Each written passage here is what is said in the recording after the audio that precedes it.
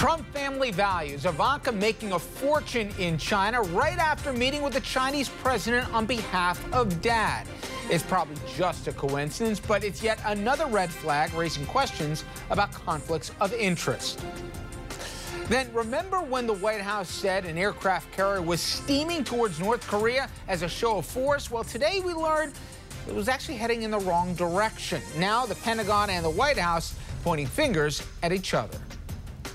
Also, the lawyer for Alex Jones of InfoWars says all his conspiracy theories and right-wing propaganda, they're all just an act. President Trump, he's appeared on the show and supported some of these outrageous ideas. What does it say about him? Evening, everybody, and welcome to RFL. I'm Richard French. Thank you so much for joining us this Tuesday night. And we begin this evening, where else but at the White House.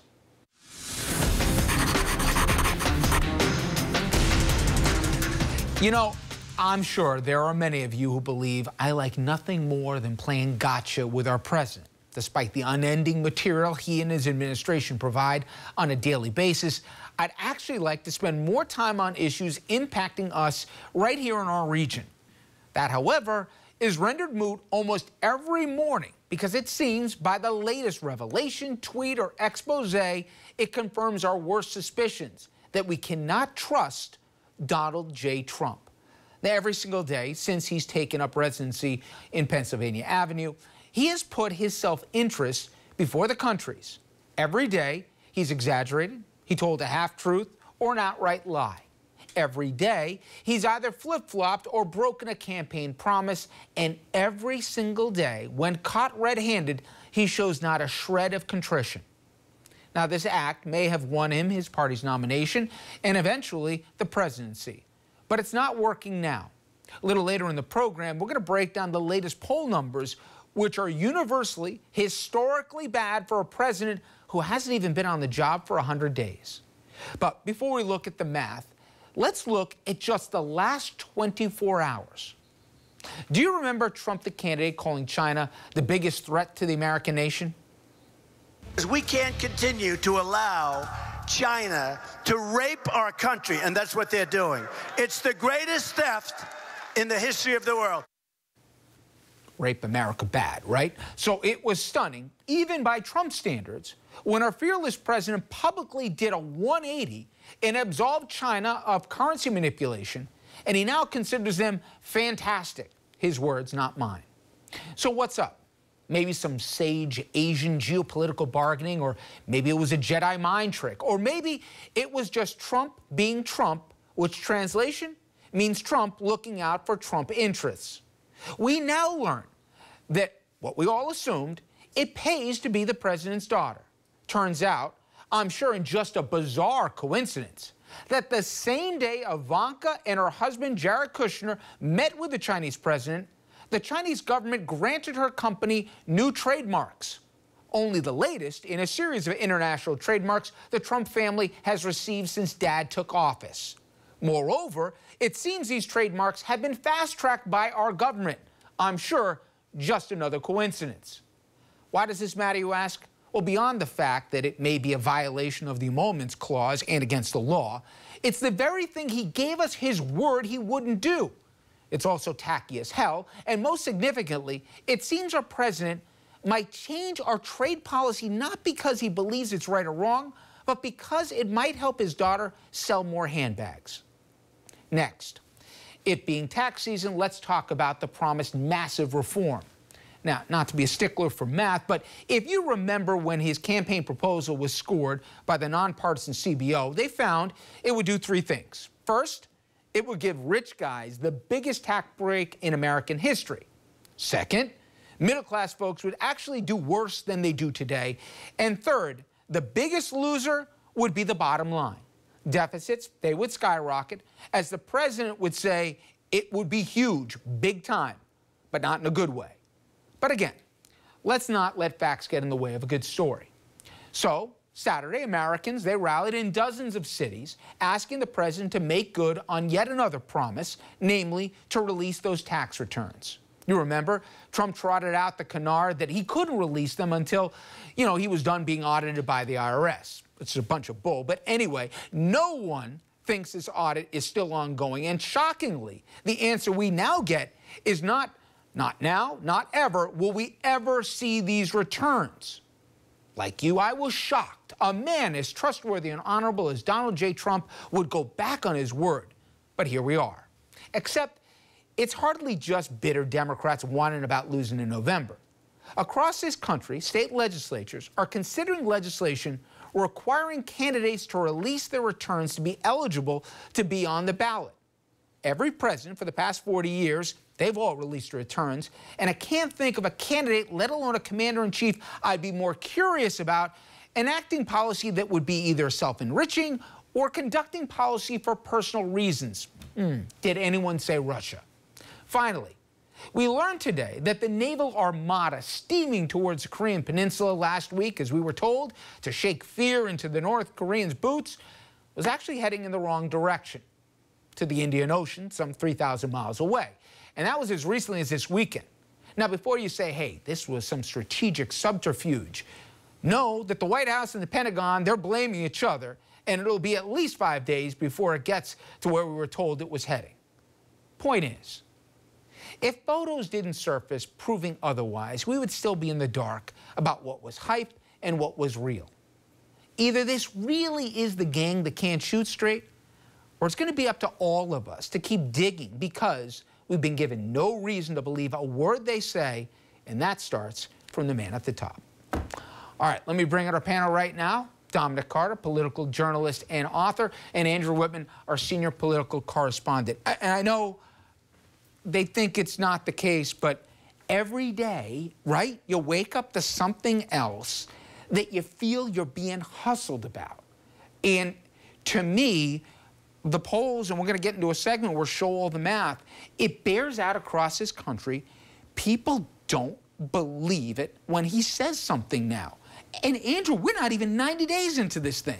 And you compound that with all of the steps that the Trump White House has been taking to pull the wool over our eyes intentionally, not just misleading us or lying or, saying that a carrier is headed towards Korea when it's headed in a different direction.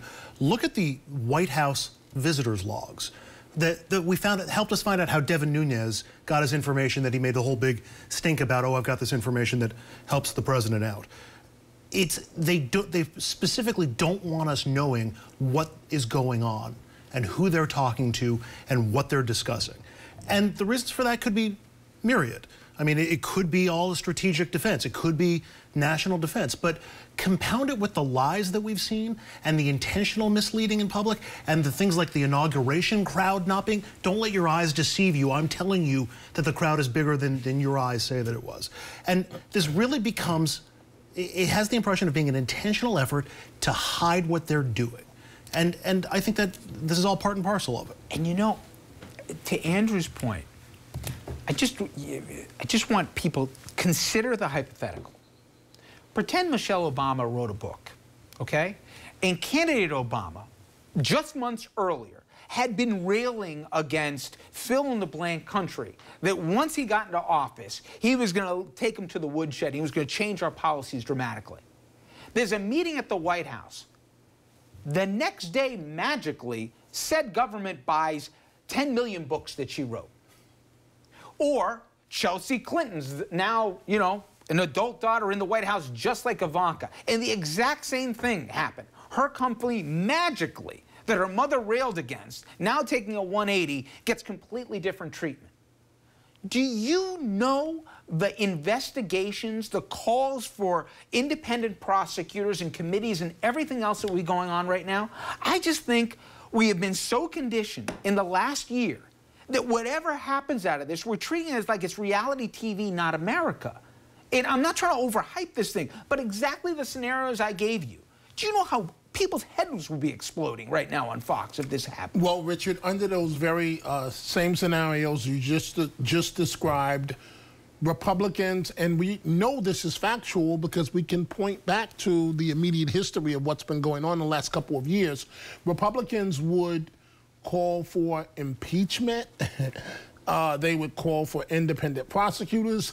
And even worse in this case, they would practically shut down government. Nothing would go forward until their issues were addressed.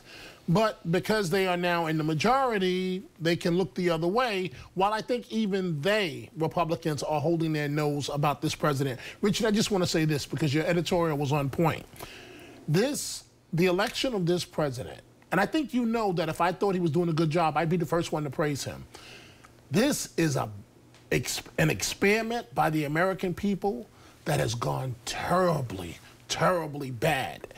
Every worse suspicion that you could have of the President of the United States acting in clown-like manners and manners to specifically manipulate and trick the American people is exactly what we're looking at. We're looking at a presidency where he's lining the pockets of his family members. And you know, Andrew, two things. One, we mentioned last night. Tonight, there's a special election in Georgia, in a very red state, in a red district, Newt Gingrich's old seat. Depending on how it turns out, there may be an awakening of some saying, we don't want to continue to ride this horse here because it might be politically dangerous to Republicans. But there's a second part. I always remember when Trump landed that chopper with a big gold-plated Trump name in Iowa. And I looked around at this table when it was live pictures, too, and I said, put a fork in him. There's no way these people are going to go for him. Well, he won. And I misread where the public was. But those people in Iowa that day, I believe, looked at him and said, he's an authentic guy. He's not PC, doesn't play the Washington game, but he's finally going to look out for guys like me, America first. When you see him backing off on all these promises, like trade deals with China and everything else, and it's got more than a veneer that he's doing it to look out for the Trump brand and the Trump name and the Trump daughter, and all these other things are going on that say to you, wait a second, I thought he told me he was taking care of me. At what point does that say it's not just stick it to the media, stick it to Washington, but it's getting stuck to them? I think there's one of two possibilities. One is when legislation passes or the president signs an executive order that does directly impact individuals. I mean, we're already seeing reports from people who voted for Trump who have an undocumented member of the family or an undocumented neighbor or relative, and saying, well, I never thought that Trump was going to come after my family. And it turns out they are. And so now those are the people who are starting to ask those questions. And we saw it a little bit with health care. We'll see it a bit with other issues, too, when it starts directly impacting other people. And they get the sense, this is not the bill of goods that I was sold. The other possibility is internationally. I mean, you talked about the carrier and North Korea. There's a couple of concerns to this. Not only has Trump threatened North Korea with a blank threat, but the pieces to pull off that threat weren't even in place. So the next time Trump threatens North Korea, or threatens any other country, what makes you think they'll take that threat seriously? He hasn't followed through on the threat, and he didn't even have the pieces in place. The other lesson that you're learning, what if you're China or some other country? What's the best way to get your agenda across? Do a little business with the Trump family. I mean, once people start to get a sense that the world is paying attention to this, that we are losing control of the things that Trump claims that we are gaining greater control of, and that this White House can be, in effect, bought off through the business side of it, that message may get through to people too, especially as developments around the world force that realization on the people. And on the subject of developments around the world, when we come back from the break, President Trump's foreign policy is raising a whole lot of eyebrows, and it's even raising more questions as well. We're going to sort it out with a reporter from the Washington Post right after this.